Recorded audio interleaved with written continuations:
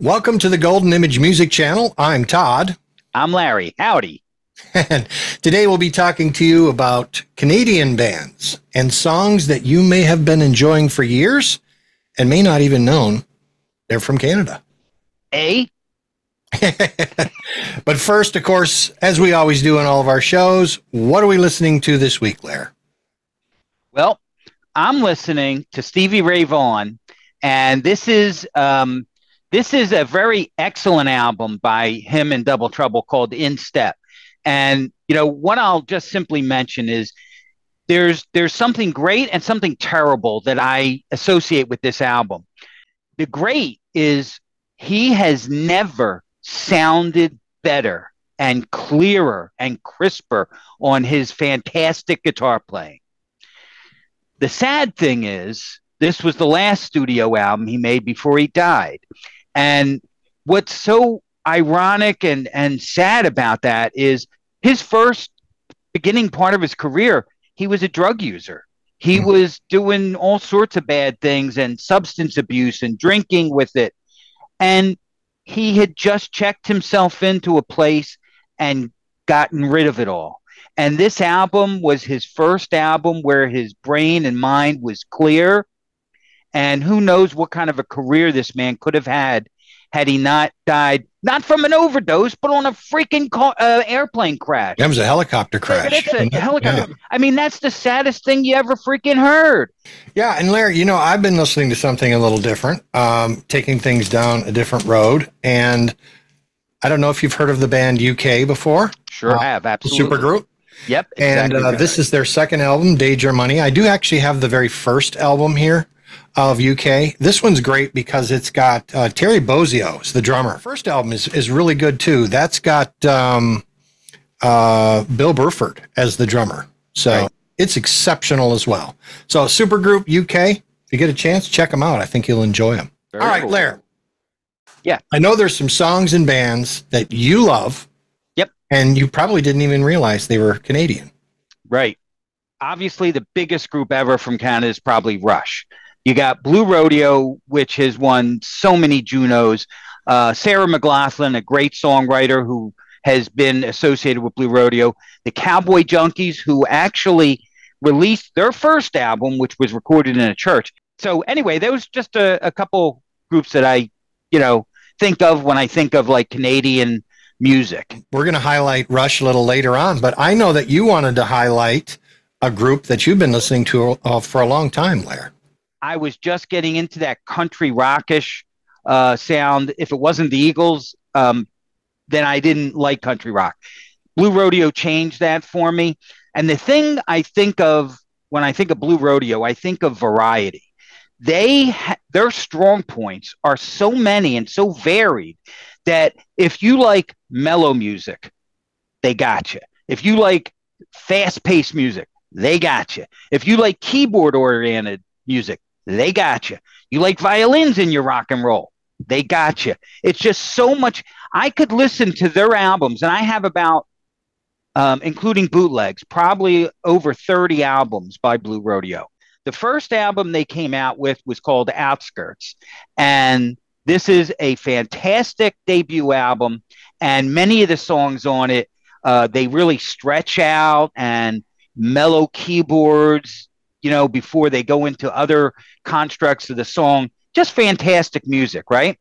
Then they came out with Diamond Mine, and this also had some fantastic patriotic songs like God and Country, then love songs, Love and Understanding, Girl of Mine.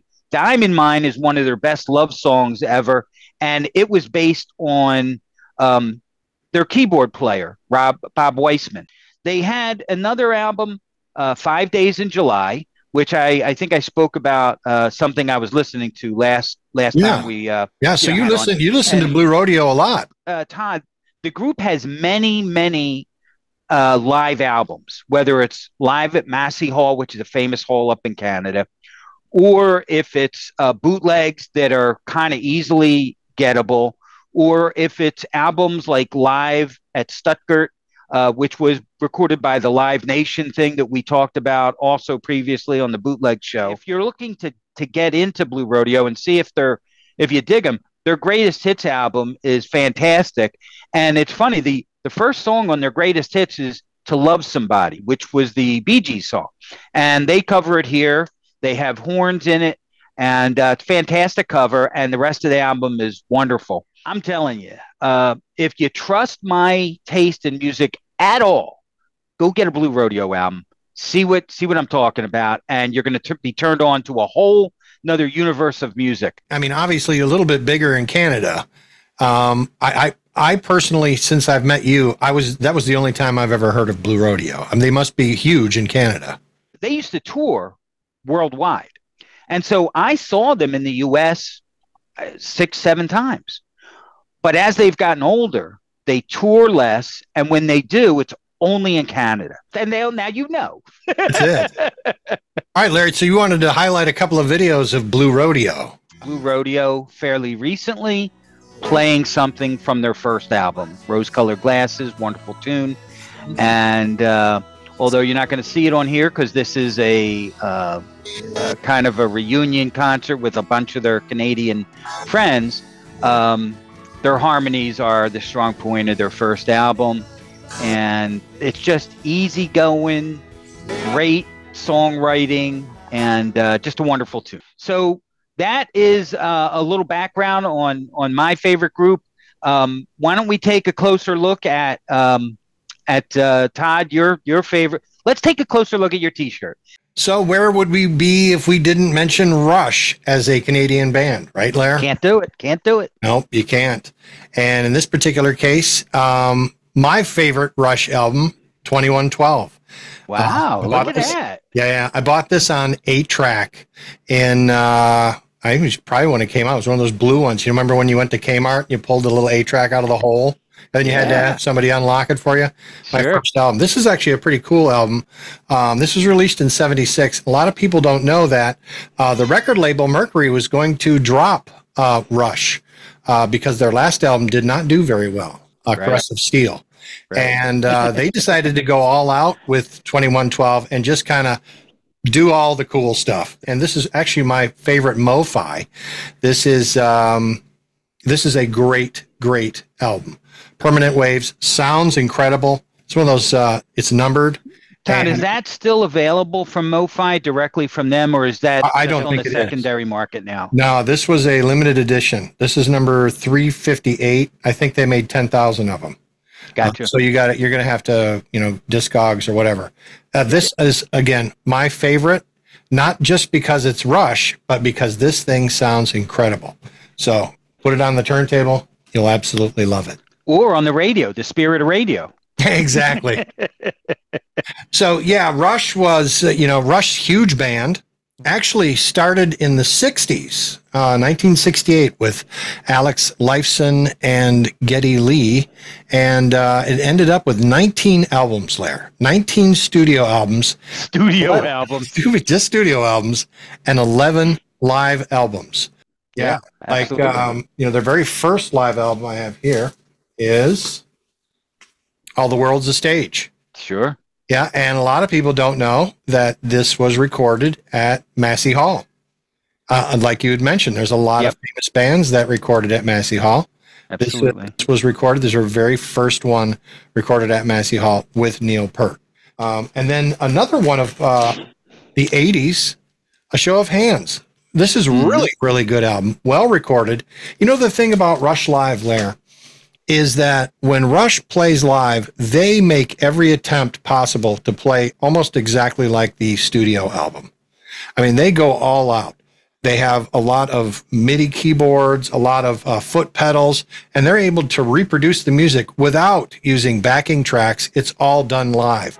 Very first tour, 1974, with Neil Peart on drums. Now, they really kicked it up. And as a matter of fact, this whole entire album, Fly By Night, was actually written, all the lyrics were written by Neil Peart. Yeah. All right, now we jump right into the 80s. Mm-hmm. Yeah, Show of Hands. Yeah. Fantastic. They're using a lot of lasers in their show. That's what I really liked about it. And look at all the keyboards that Geddy was using. That was kind of a turnoff for a lot of folks. It was. This is Rush and Rio. Huge in South America. Yeah, great show. Yeah, really great show. Incredible. Doesn't get much better than that. Canadian band, they kick butt, as I said. So does Blue Rodeo. Sure do. And, we've got a little bit of trivia coming up. I'm going to play some videos, and I want you to tell me what that band is. You probably get a couple of them right off the bat, but maybe not. You know, just an interesting side note is as I started getting into vinyl again, right after I bought my turntable, my first turntable in years, the first 2 albums I went out and purchased, you know, specifically for my new turntable and my stereo and everything, was Alan Parsons' I, Robot and Rush Moving Pictures. I knew they were going to make my stereo sound wonderful. And they did, of course. Okay, Lair, I'm going to set this up. I want you to tell me what you think the band is. So here's the first clip. Canadian band. I'll give you a hint. You have recently purchased the album, an album. Okay. I think this is probably the Tragically Hip. It is. I'm not sure if I'm a Tragically Hip fan. Now, I've had people tell me how great they are, and I should listen to them. But I will say that the one album that I did buy on Record Store Day, it didn't do much for me. So I'm not sure if I'm a fan or not. All right, Lair, pretty good job on that one. What about this one? So obviously this is the Guess Who. Okay. And that's Burton Cummings. He's probably playing keyboards while he's singing there. And Randy Bachman is the big, large guitar player. So there was the Guess Who, and you guessed right, Lair. And not only that, you know the members of the band, which does not surprise me one bit. All right, here's another one. All right, Lair. So I'm guessing this is, this is Bachman Turner Overdrive, another great Canadian band. So you got Randy Bachman, Joe Lynn Turner, who was singing for them. And this was kind of a super band put together. Joe Lynn Turner later on went to sing for Rainbow too. Yeah, fantastic group. The best of BTO is actually an once again, absolutely. Yep, I totally agree. Yeah. All right, Lair. That's John Kay and Steppenwolf. That's it, dude. Yeah. Yeah, another Canadian band. I would have never thought. I didn't even know Steppenwolf. Years ago, I had no idea. I thought it was an American band. So I heard the music and I knew who it was. But I'll be honest with you, I never associated them with being a Canadian band. Actually, Born to Be Wild, you think, man, how more American does that sound, that song, right? Yeah, you're right. Yeah. All right, here we go, Lair. Little guitar intro here. So this is not Freebird by Leonard Skinner, I can tell you that. No. You getting it? Oh, I know. Yeah. So this is one of my. I like this group. I don't hate these guys. I like them. This is April Wine. Yeah. Signed to the Gypsy. That's Miles Goodwin, who is their lead vocalist and guitarist. Their biggest hit, of course, was Just Between You and Me, which was kind of, would you call it a ballad? I would say it was a ballad, yeah, for sure. Yeah, interesting. Because that's not what they were about, ballads. Yeah, but their biggest hit. Same thing with Nazareth. Their biggest hit was Love Hurts, which was a ballad, which was totally out of character for the band. Kind of interesting. All right, Lair. Get ready. Here comes another one. All righty. Yeah, this one shouldn't be too hard to figure out. Yeah, this is a group that the only song I ever cared about by them was Working for the Weekend, Loverboy. Yeah, Loverboy. Yeah, I used to make tunes tapes for the fraternity guys or all our gang and everything. We used to go down the shore, and Working for the Weekend was always like, because it was Friday night when we were driving down to the shore. All right, Lair, I've got one more for you. It's a more modern, probably a post-grunge group. Not real well liked. I don't know if you're going to figure this out because you, like me, kind of, we like to go back a little bit. Yeah, I'm not try to figure this one out. Too hip on the modern stuff, but all right. So look away, Lair, because I'm going to cue it up. I'm looking away. All right, hey, Lair. Can I look? Yeah. Oh, I like her. All right. All right. Post-grunge. Number one, probably from Canada because definitely, because that's what the show's about. Yep. I definitely don't know who this is, so I'm going to guess Nickelback because that's the one group that I knew was from Canada, but I didn't say anything about them because I don't know a damn freaking thing about them. And I've definitely not heard this song or any other song by this. All right, Larry. Well, we wrapped up bands from Canada you didn't even know you were listening to. It was a lot of fun. I enjoyed that a lot. Yeah, absolutely.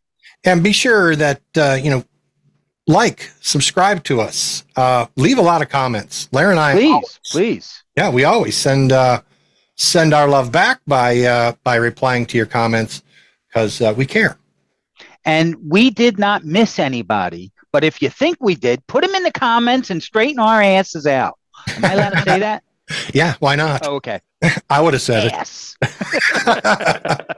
Straighten us out.